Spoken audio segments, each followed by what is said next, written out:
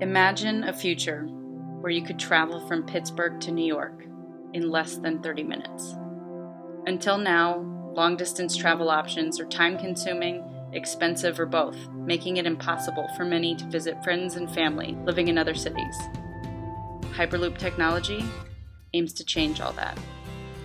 With semi-vacuum tubes and magnetic suspension supporting the pod, Hyperloop transportation is nearly frictionless, making it the first mode of ground transportation that could travel at the speed of sound. The CMU Hyperloop team started in 2015, and after a year and a half, that vision became a reality, and we managed to design and build a Hyperloop prototype that came in the top 10 in the final competition at SpaceX headquarters.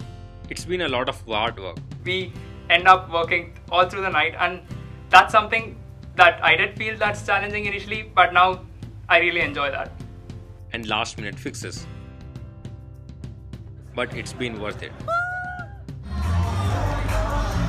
It's one of the best ways to gain hands-on engineering experience and to work in a diverse team at Carnegie Mellon.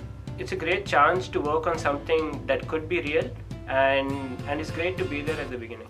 I joined Hyperloop because I was really excited about the cross-functional nature of the team. Being in business school, I spend most of my time working with MBAs, but through Hyperloop, I've gotten to meet amazing people through the engineering school, computer science, drama, our Integrated Innovation Institute, and it's just given me such an appreciation for how wicked smart everyone is on the team. I grew up wanting to tell the stories of people who had changed the world. And when I came to CMU, I started realizing that I didn't have to limit myself to telling the stories of people who had changed the world. I had an opportunity to tell the stories of people who were going to change the world. You know, I want them to look back and say, it was that ride that I went on at Carnegie Mellon.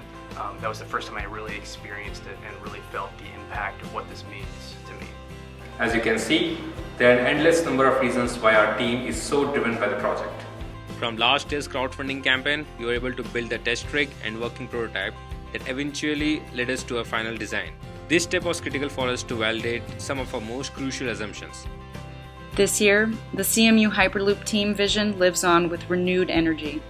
We're already hard at work designing new subsystems for levitation, braking, and lateral control so that we're lighter and faster than ever before.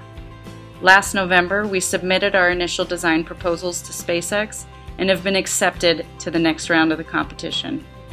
Our funding goal is ultimately to match last year's efforts, which was $140,000. But we need your help to reach the first $10,000, which will go to testing and validation. The second competition is entirely new. We have a new team, and building on lessons from the first competition, we're designing and eventually building an entirely new pod. Passion to realize our vision has made it possible to pull 36-hour all-nighters and juggle our already demanding course load. But it's support from people like you that make testing and eventually building the pod a reality. So from everyone here at Carnegie Mellon Hyperloop, thank you!